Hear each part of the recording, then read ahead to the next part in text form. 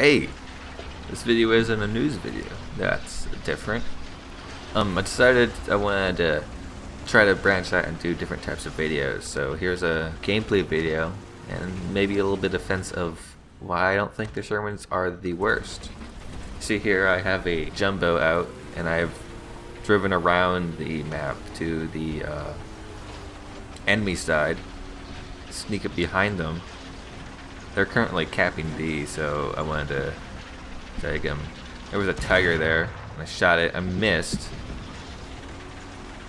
but he still didn't notice, which is good. So shoot him in the engine block, and this is a good reason why solid shot is awful. It just takes forever for me to kill him. So while that's going on, I just want to say, Shermans get a pretty bad rap for being awful tanks and over-tiered and all that. But honestly, I don't think they're that bad. I've had a few good games in them, and I like their playstyle. I like their very solid fronts. Like a hull-down Sherman can block a lot of shells. Even had trouble penning jumbos in a Tiger. It was just right. Here, there's another reason why solid shot sucks. I aim for the ammo rack and it deflects. I guess it was too much of an angle and I couldn't really tell. And then I make a mistake and try to go in for the kill. I should have shot the turret, but I didn't. And yeah, shoot the turret there now. A little late, fortunately. And couldn't reload in time to get a nice frontal shot. And he kills me. But I still have more Shermans to take out. So here is the M4A1 with the 76. This one, not so good. The A1s, their bodies are awful. They have no armor, and the only upside to a Sherman is its nice sloped frontal armor. And this one doesn't have any, so it's like a slow Hellcat, I guess. Oh, and here is a Panther that doesn't know how to aim. So the nice side of a Sherman and miss. Take out his gunner, try to invade, shoot him in the front a few more times.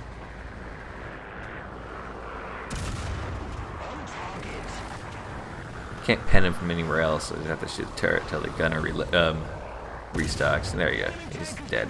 But yeah, Shermans, I like them.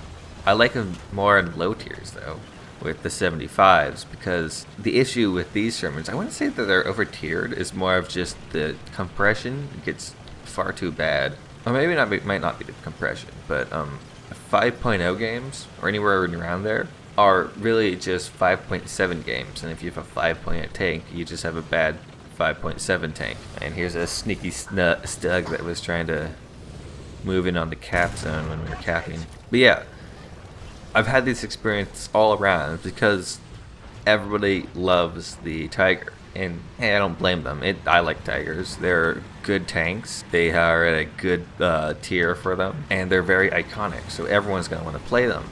But for anything around 5.0, 5.3, anywhere around there, even 4.7, you're gonna always be up tiered to fight Tigers and whatever else.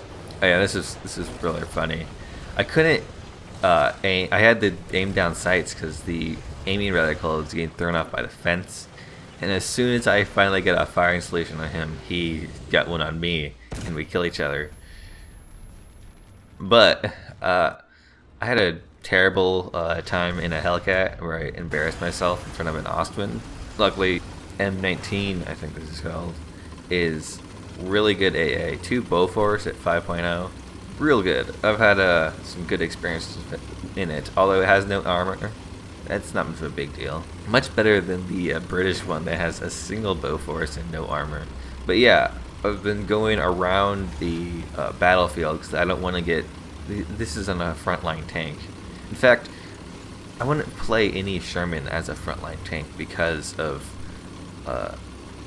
how unfortunate they are to fight against much stronger enemies. Like, unless you're in a heavy tank, I guess maybe the jumbos, if there's not as many tigers, or if the terrain is just good enough to hide your body, your face is your turret is strong enough to withstand tiger shots, which is real good. Anyways, we got around here, and you notice that they're still capping our zone, which even though we just recapped it, and then I hit this because I was not paying attention. The other thing is they don't have very good situational awareness, so I'm able to sneak up right behind them, like so, and you'll see just what I do. What's also luckily is most of their main tanks have already died, so it's nothing too strong. There's a Panzer IV-G, I believe. Unfortunately, he killed an ally before I could get to him, but didn't save his life. And then there is a Cheeto over there.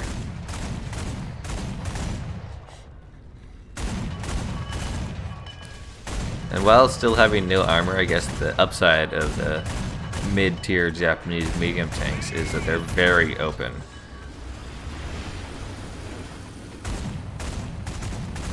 So I have to go all the way over here and finish him off.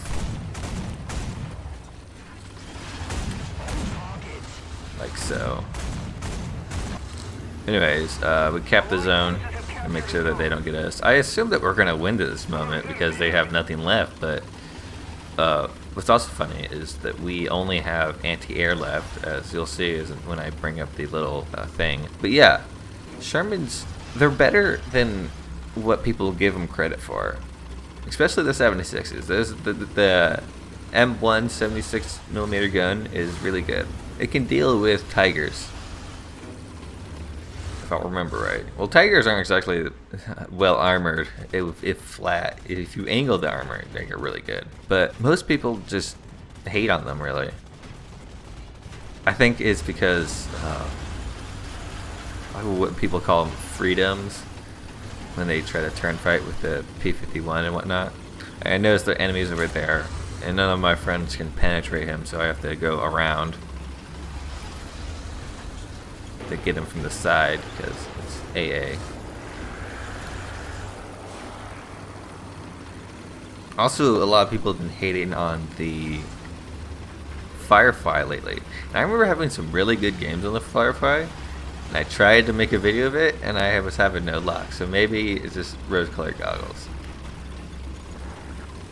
And there I used my super wall hacks to kill the target before the other AA truck could. But yeah, and then the game's over from there.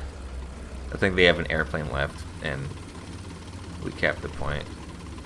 So I don't think we do get to cap the point. But yeah, this was a decent game in mainly Shermans. 7 kills, 3 deaths. News video coming out probably tomorrow. There's some ship beta gameplay to be gotten. But thanks for watching.